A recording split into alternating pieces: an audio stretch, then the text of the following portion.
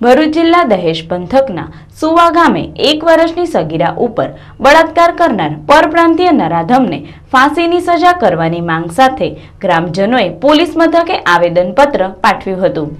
હજારો પરપ્રાંતીયો રોજી રોજગાર માટે દહેજ વિસ્તારમાં ધામા નાખ્યા છે।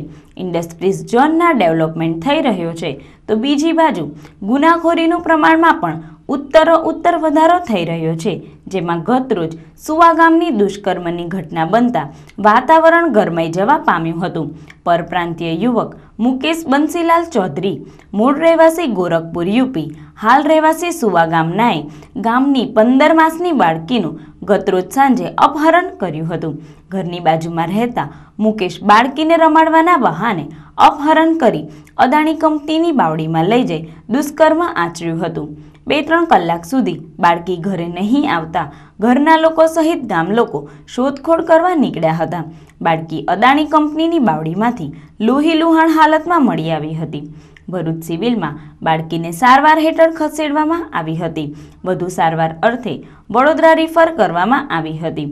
દહેજ પોલીસે પોસ્કો એક્ટ તેમજ અપહરણનો ગુનો નોંધી વધુ તપાસ PIJN ઝાલા કરી રહ્યા છે।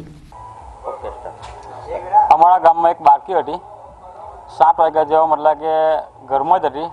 એકચ્યુઅલી 7 વાગ્યા પછી મતલબ કે કોઈક લઈને નાખી ગયા ને મતલબ કે એની હાથે શોધખોળ કરતા મતલબ કે બાવળમાંથી મતલબ કે મળી આવેલ છે। કઈ હાલતમાં મળી આવેલ? એ મતલબ કે લોહી જેવી હાલતમાં ઉપર મતલબ કે ઉજળા પડેલી એવી લોહી હાલતમાં મતલબ કે મળી આવેલ છે। શું લાગી રહ્યું છે અત્યારે? બહાર કાઢવાની મતલબ કોશિશ કરેલ છે।